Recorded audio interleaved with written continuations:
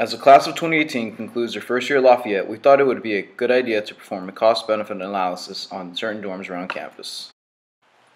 So we brought in the Sharks. What's up, Sharks? My name is Jeffrey Miranda, and I'm here to sell you on the Gates experience. Gates Hall, home to 84 students that primarily consist of freshmen, comes at a cost of $8,610. Gates' location is a great advantage to first-year students due to its close proximity to the gym, fair non-student centers dining services, Hogue Hall, the quad where people often hang out, chilling, and the Skillman Library. The dorm's traditional floor plan creates a close environment for the first years, where it is commonplace to see people hanging out in the halls, playing FIFA, or studying together. Gates' location, however, does have some cost to it, as the noise from campus pizza on the weekends can be quite loud and distracting. While you're in Gates, you begin to see some of the costs living at the facility, such as the small rooms. Lack of study space is also an issue, as the facility only has one area for the entire building, which is located in the basement of the dorm. Gates rooms are way too small and hot, which will deter my productivity, and for that reason, I'm out. Lack of common room means lack of common resources, plus this is business, not a hobby. The negative externality from campus interfere with my early night sleeping habits and studying. For that reason, I'm out. What's up, Sharks? I'm Luis Gomez, and I'm gonna sell you K-Mine. K-Mine Hall, home to 90 first-year students, comes at a yearly cost of $8,930. As one of the newest buildings on campus, it provides many modern amenities to first-year students. All the rooms are air-conditioned and provide a large living space that can be utilized creatively. Each floor also has a common room space fully equipped with a kitchen and TV. K-Mine also has the advantage of lawn space where students can be seen lounging, doing homework, or tossing the frisbee.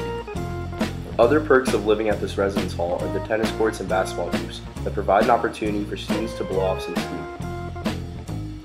K-Mine, however, is far from the library, dining halls, the gym, and academic buildings, therefore reducing productivity of the student. But at least you'll be exercising daily due to the steep hill you will have to walk up every day to get anywhere on campus. Listen, I'm all about exercise, and the opportunity cost to get into the gym is way too high. I'm sorry, guys. For that reason, I'm out. The lack of libraries deters my productivity. I need a library, and I need it now. I do not like the amount of time it will take me to get from class. The benefits of air conditioning and Simons has me interested in investing in your dorm.